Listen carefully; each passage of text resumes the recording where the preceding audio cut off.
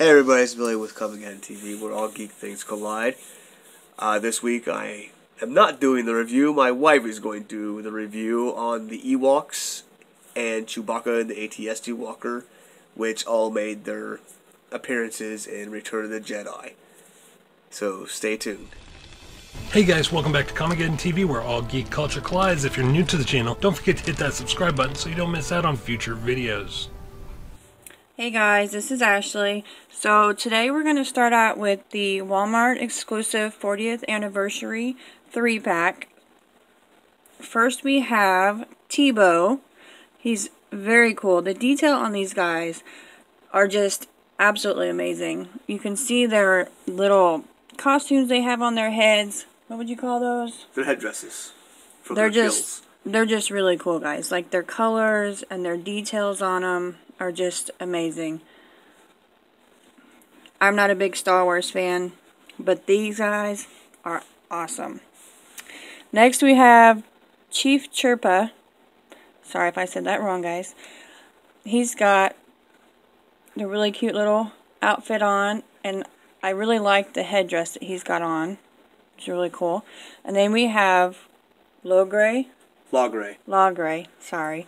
And I really like this one. His little skeleton head on the top, that's just really cool. And the little feathers, they're very detailed. I don't know if you can see here. I'll try to get closer. The feathers in them are very, very detailed, and it's very, very cool. It's like, well, with each one, it's like he is the hunter, he is the leader, and he is the witch doctor. Very cool 3-pack set, guys. Seriously. Okay, next we're going to show you my favorite, Billy's favorite, our son's favorite, just about everybody's favorite. This is Wicket. He was in the original line of Star Wars. Yes, he's a blue box, which is the vaulted original line that they came out with Star Wars. And then when they brought them back out, they were in the black boxes. And they were he's a little bit harder to find, though, right? Yeah, show them the box so you can see what that means. Give me just a second, guys. There's a box. Oh, it's a little. There we go. There's the box. He's really cool. He's got a lot of detail on his body. See, his fingernails are yellow. Now, like his weapon he's a really major bobblehead on this one. And I like his headdress. It fits him really good, and he's just a really cool little guy. He's saying no, but you are a cool little guy, buddy. And just to show the difference, is like this is the original box that they came in, the original lines. Sorry, guys. And this is when they came back out after they came out of the vault. It's the black border instead of the blue border. That's a lot of people throws them off because I think they see like, oh whoa, it's a Star Wars number 10. They don't look at the border to see that it was vaulted before.